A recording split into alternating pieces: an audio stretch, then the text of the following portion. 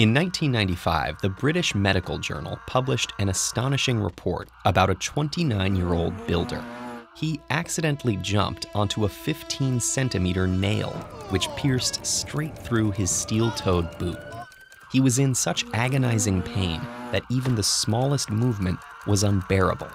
But when the doctors took off his boot, they faced a surprising sight. The nail had never touched his foot at all. For hundreds of years, scientists thought that pain was a direct response to damage. By that logic, the more severe an injury is, the more pain it should cause. But as we've learned more about the science of pain, we've discovered that pain and tissue damage don't always go hand in hand, even when the body's threat signaling mechanisms are fully functioning. We're capable of experiencing severe pain out of proportion to an actual injury, and even pain without any injury, like the builder, or the well-documented cases of male partners of pregnant women experiencing pain during the pregnancy or labor. What's going on here?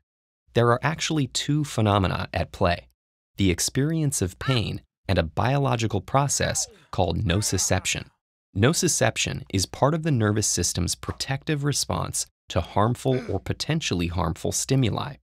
Sensors in specialized nerve endings detect mechanical, thermal, and chemical threats. If enough sensors are activated, electrical signals shoot up the nerve to the spine and onto the brain. The brain weighs the importance of these signals and produces pain if it decides the body needs protection. Typically, pain helps the body avoid further injury or damage, but there are a whole set of factors besides nociception that can influence the experience of pain and make pain less useful.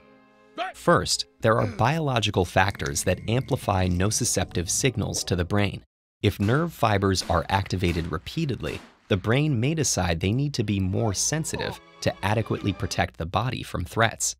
More stress sensors can be added to nerve fibers until they become so sensitive that even light touches to the skin spark intense electrical signals. In other cases, nerves adapt to send signals more efficiently, amplifying the message. These forms of amplification are most common in people experiencing chronic pain, which is defined as pain lasting more than 3 months. When the nervous system is nudged into an ongoing state of high alert, pain can outlast physical injury. This creates a vicious cycle in which the longer pain persists, the more difficult it becomes to reverse. Psychological factors clearly play a role in pain too, potentially by influencing nociception and by influencing the brain directly. A person's emotional state, memories, beliefs about pain, and expectations about treatment can all influence how much pain they experience.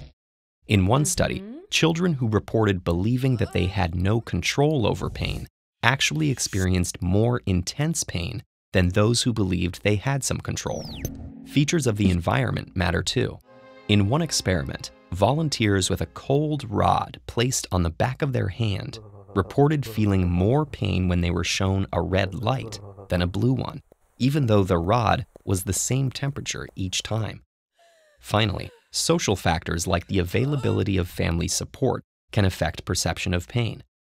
All of this means that a multi-pronged approach to pain treatment that includes pain specialists, physical therapists, clinical psychologists, nurses, and other healthcare professionals is often most effective.